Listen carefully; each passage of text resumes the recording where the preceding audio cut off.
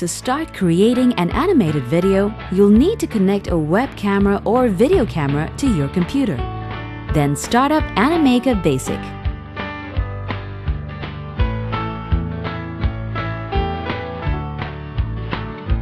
The first thing we'll need to do before we start animating is to adjust our camera and the capture settings. Let's do this right now. You should be able to see your camera's point of view on the Animation View panel. Adjust the position and angle of your camera to your liking so that all the objects and characters in your animated video can be seen clearly. If you have more than one camera connected to your computer, you'll need to first select which camera you'll like to use.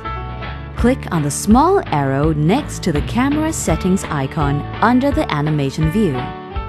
The names of the cameras connected to your computer will be listed. Select the one you'd like to use. We can choose the capture resolution for our animation. The capture resolution determines the quality of your captured animation. For instance, if you plan to put your animated video on a VCD, it's best to capture your animation at no lower than 640 by 480 resolution. Only resolutions that are supported by your camera will be available. Next, we start to adjust the brightness and color to suit its environment. We go back to the icon with a picture of a gear. Click on it and a new window pops up. You can adjust the brightness, contrast, or saturation by using the sliders or by typing. There are also advanced settings.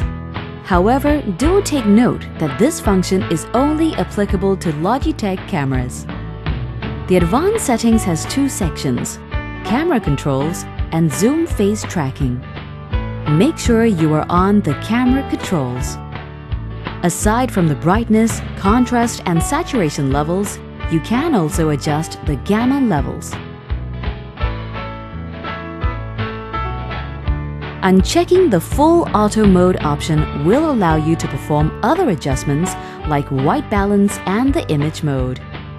If the colors of your objects look very different on camera, you can correct it by adjusting the white balance. It is also recommended that the flickerless option should be checked at all times to avoid possible flickering of light in your finished animation. You can also control the zoom level of your camera. To zoom out, click on the icon with a minus sign and the plus sign for the zoom in. You can also refer to the percentage of your zoom in or out below the word zoom. Once you are satisfied with your camera settings adjustments, close the dialog boxes. Now you are ready to capture your animation.